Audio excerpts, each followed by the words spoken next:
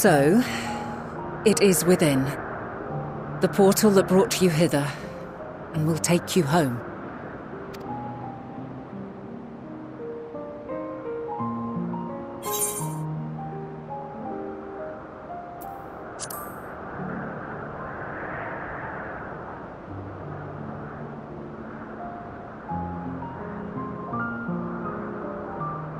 I appreciate your sentiment. I truly do. But 'tis a very long game that we must now play. And while you have maintained a stable presence here thus far, there are dangers in lingering over long.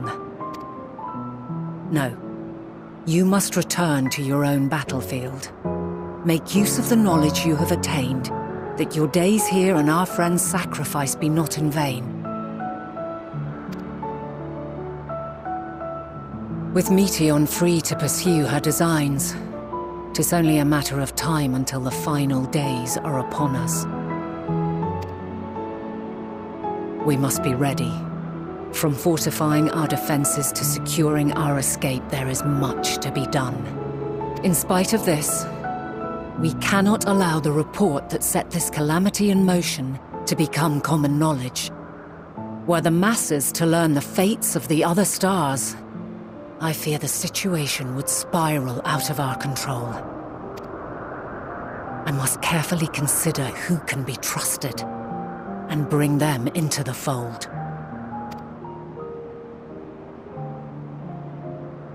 Ordinarily, I wouldn't hesitate to call upon the 14. However, it was the desire for a fair determination that drove Hermes to attempt to erase our memories. Were he made aware of his actions, there is no telling whether he would remain a friend or become a foe. Alternately, we might try to alienate him from the convocation.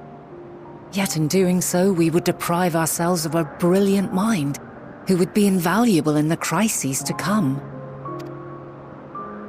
Quite the dilemma. Which is why I must work independently of the convocation. Regardless of how we proceed, if we are to permanently avert the final days, we must be equal to Hermes' challenge. We must prove that mankind is worthy to exist. And this hinges, I think, on how we confront the all-consuming despair that accompanies a senseless and seemingly inevitable end. Bewildered and divided, we would perish like the peoples of those celestial ruins. We could not hope to survive the final days, much less take the battle to Meteion at her nest. We must find a way to defeat despair, to unite and prepare as many as possible for the struggle ahead. Heavy will weigh the burden of guiding this legion of souls. Yet I have faith in mankind's potential. As long as he believes in himself, there is naught he cannot achieve. So I will not give up on him. On us. You may find your world to be very different. Or perhaps the erasure of our friends' memories has sown the seeds of a conjunction between us. We cannot know until the moment is at hand. So shall I strive to do my best, taking naught for granted as I walk my path.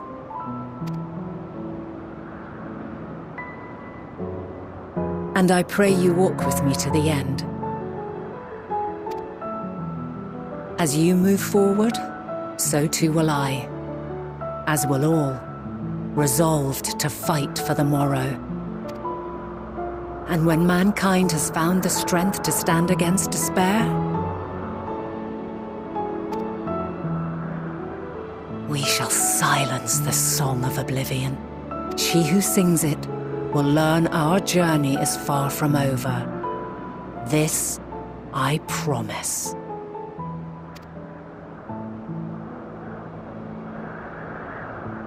Fare you well, my light of the future, till we meet again.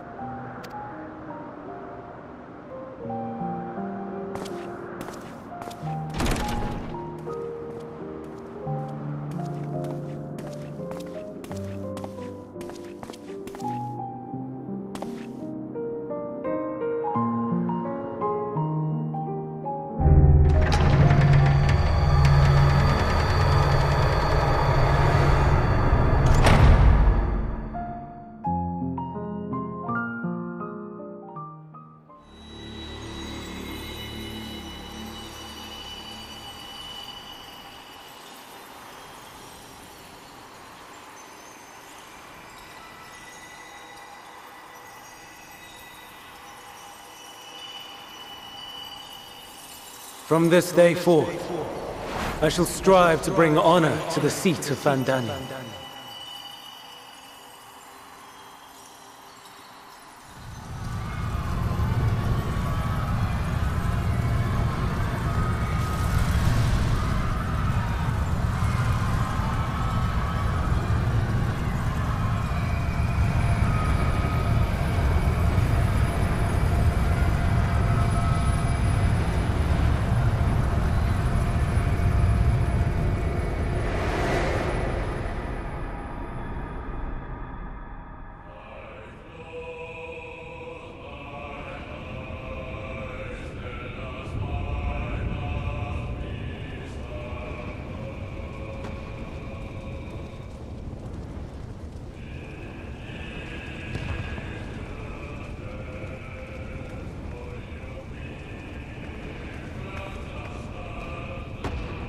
Even now, I remember standing there, locked in a moment where the sky is aflame.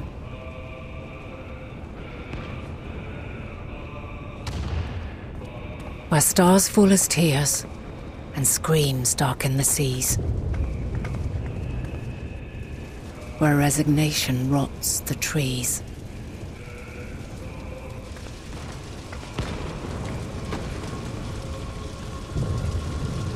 Where terror twists magics into abominations.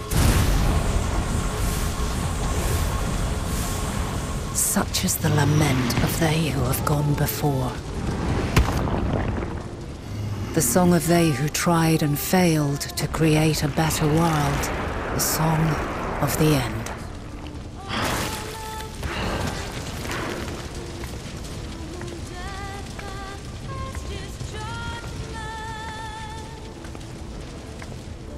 That which hides at the edge of the universe is no longer hope's creation.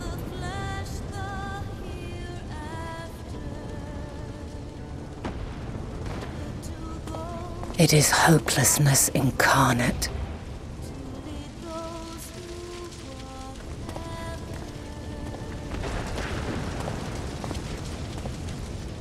That day, mankind saw half of its number sacrificed to bring forth Zodiac.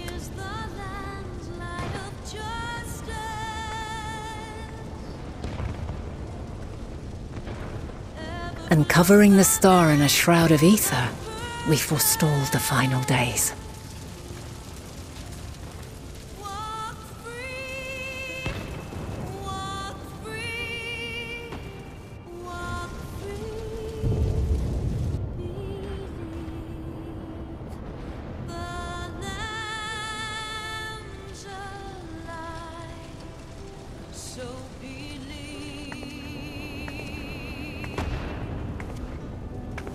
Yet the cries echoed still. We wept for innocence lost, wailed for death inevitable.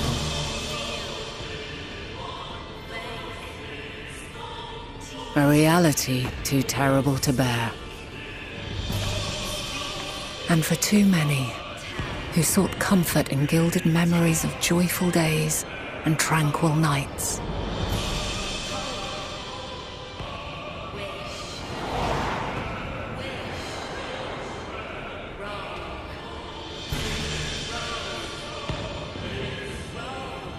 This is all wrong! Why must we suffer so? It needn't be like this. No! There must be a way to restore things to the way they were. To reclaim the perfect paradise we once had. No, my friends. Suffering exists, and we cannot pretend otherwise. No civilization, however great, could eliminate it. If we would live, we must accept it as our constant companion. Let us not seek to forget this tragedy. Let us carry it in our hearts, that we may grow stronger and know true happiness. We can't accept it! We won't accept it! It will be ours again! A world free of sorrow! No, it will not. For there has ever been sorrow. Mankind was but spared its biting sting for a time. So please, open your eyes. To try and reclaim those lives we lost by sacrificing yet more isn't wisdom. It is weakness.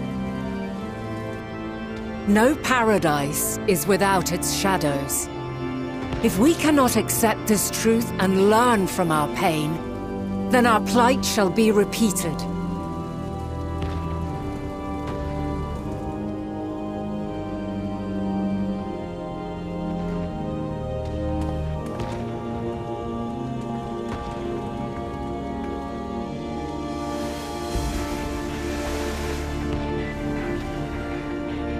O mighty Zodiac! God, born of our boundless faith, we bid you, hear our prayer! Accept this offering of lives, and deliver unto us the lives we once had. Deliver unto us the days of old, the days when the star was a font of love, and we knew naught but bliss.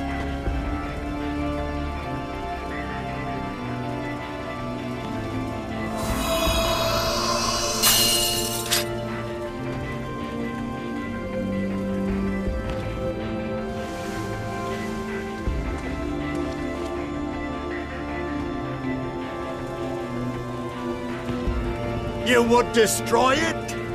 Our beautiful world?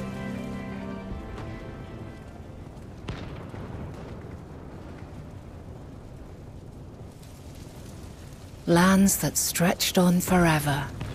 Skies one could drown in. The heartbeat of nature, silent yet strong. And amidst it all, a people. Beacons of light and life. Laughter that warmed my heart like naught else before. They are my meaning and my purpose. My love. In spite of, or perhaps because of this, I choose to believe in mankind's potential. In his ability to find a way forward. So let there be no way back. From that temptation, I sunder us. No more shall man have wings to bear him to paradise. Henceforth, he shall walk.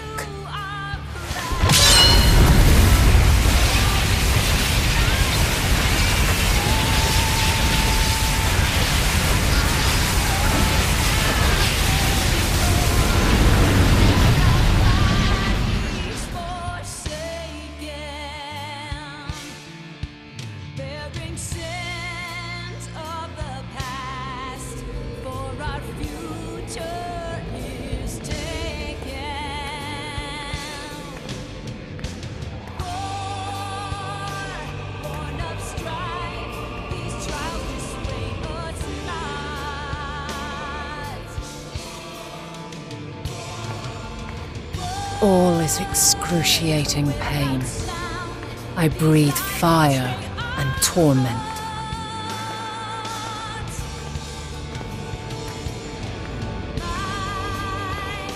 I birth a world of suffering to mire and plague.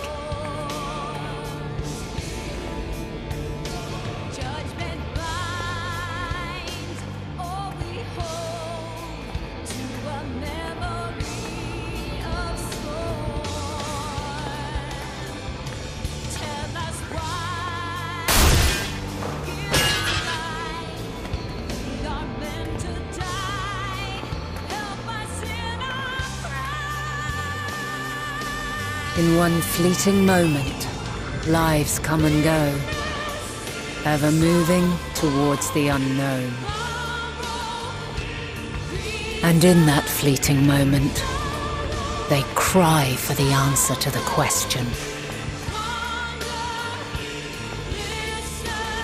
Why, given life, are they meant to suffer, to die?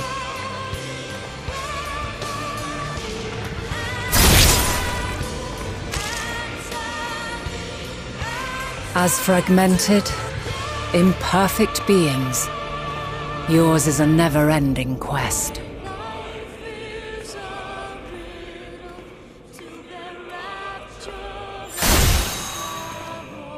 A quest to find your purpose, knowing your end is assured.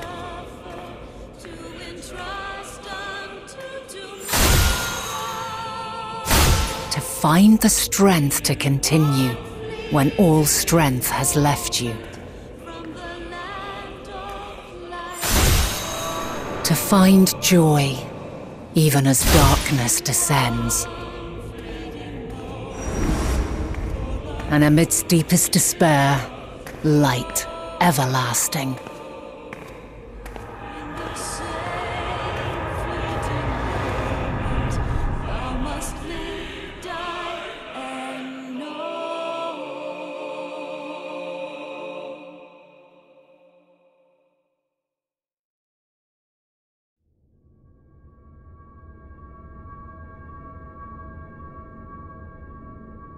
A conjunction has begun to form, an intertwining of your time and mine.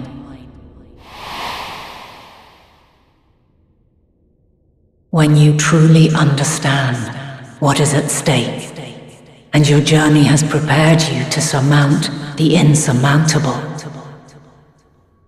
then shall I honor the promise made in another time, another age.